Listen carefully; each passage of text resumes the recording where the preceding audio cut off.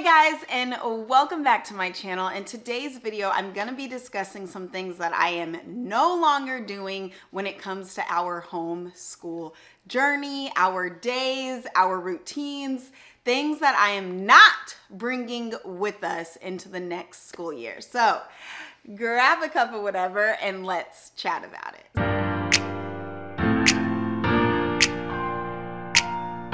So what I love about homeschool is that as the years go on and as you get to refine what works for you and your kids, you begin to see what doesn't, and you are allowed to change. You are allowed to switch up things. You're allowed to get rid of routines or beliefs that no longer are serving your family, yourself, your children, everyone, one child, whatever it is.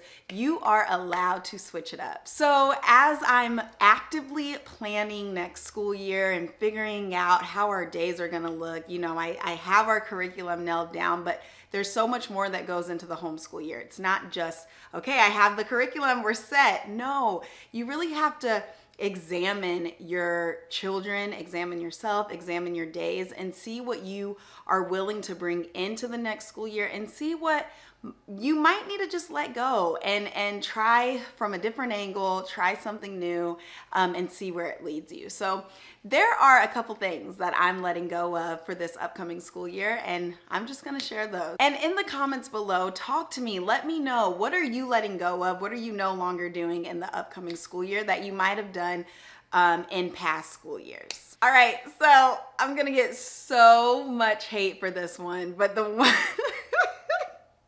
because I swore by this, because in my defense, the last 2 years of homeschooling, the last seasons of my life, I lived by this. It saved us. I would not have been able to homeschool if I didn't do this, but moving forward, we're not gonna do it anymore because I'm thriving now, okay? I'm not just in a season of surviving, I am thriving, I feel like. So we are no longer gonna do block scheduling.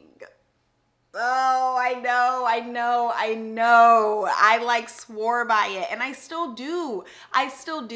But for the curriculum that we're doing and for what each kid needs and the goals of each kid, I've decided that block scheduling is now behind us, and we are going to be doing pretty full days, especially with the boys. Like, they really only have, Teo has like 2 subjects. He's gonna be doing those every day. Titus has a couple more, but again, he can do them every day. And then journeys might look a little different. Journeys might be this dance between block and every day. Don't quite know yet, depending on what she can handle, because her load is heavy this year. But I do know that block scheduling, for the main part, isn't coming into the next school year with us. Another thing that is no longer coming into the school year with us, I'm like giggling every time I begin to say this, because I don't know. We've outgrown these things. So the next thing is morning basket. I know.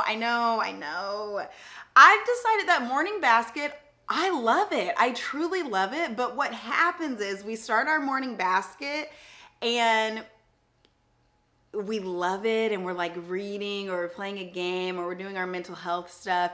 And what happens is, instead of charging us up to be really successful for the rest of the day, it kind of puts this like relaxed vibe into the atmosphere. And then we're just kind of really relaxed. We're getting school done, but I need more laser focus this year, and so we're not gonna be doing morning basket like at all, not even a version of it. We are gonna be doing something in the morning, but it's not a together thing. It's not what you think. So yeah, bye-bye morning basket. It was so fun while that season lasted, but now we're not doing it. I know, it's sad. Another thing that I'm completely changing up is our starting time. So if you have been following me, we're pretty relaxed. Like, I am a super relaxed homeschool mom, especially when it comes to schedule. I do not believe in schedules at all. I believe in a flow and a routine, and the kids should know what's coming next, but I don't believe in a time schedule. until now. And I'm still gonna be very flowy, like trust me, you can't take the flow out of me. But what I do wanna be disciplined in is our starting time. I no longer want it to be 10:30, 11 o'clock and we haven't started school. I want school to start at 9 o'clock on the dot every single morning, period. So that is the goal. I am going to be very disciplined with, okay, we're starting at 9. I don't care what time we finish, but we are starting at 9. That will be the only like time point in our day. Like I said, everything else can flow, but we need to be sitting down, starting our schoolwork by 9 a.m. I really hope I can stick to that goal because I really want it. So I'm gonna stick to it. The next thing that I'm completely changing up is we're not gonna have any extracurriculars for the first semester of school. And there's like a sound reason for that, which I'll get into when I share like my vision and our word of the year and what, you know, all of that in a video. But there is a sound reason for it. I'm not just depriving them, but there's gonna be a lot going on for our family the first semester of homeschool. So we've decided to just no extracurriculars. We're gonna take it easy. There's gonna be plenty to do, just not like we're committed to baseball, we're committed to acting, we're committed to art classes, like none of that. We're gonna be committed to a lot, but not extracurriculars. So again, I'll go more into the reasoning behind that in a later video, but no extracurriculars for first semester. And the last thing that I'm changing is our number of read alouds. So I always have like a whole stack of read alouds that I want to attack and do for the year.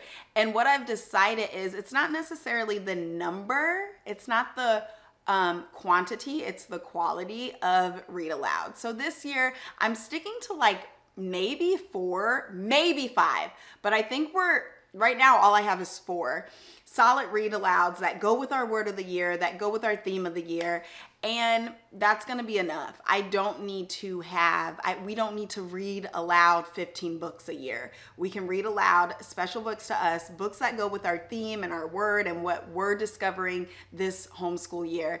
And that's enough. All right, guys, so I really just made this video to also give you permission to not have to do everything the same this upcoming school year. It is okay to get rid of systems that no longer serve you. It's okay to try something new. Even if you fail, even if I fail at making 9 a.m. our start time, it's okay to try.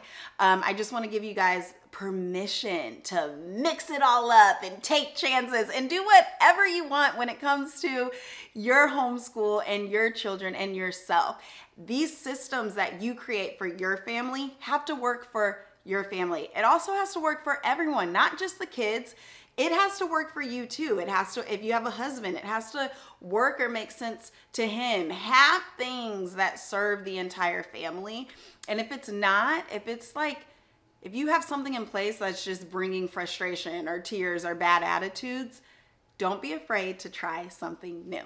All right, ladies, talk to me in the comments below. It was so good chit-chatting with you this morning. Click that red subscribe button if you haven't. Give this video a big thumbs up. Tell all your friends about us, and we will be back again with another video soon. Bye, guys.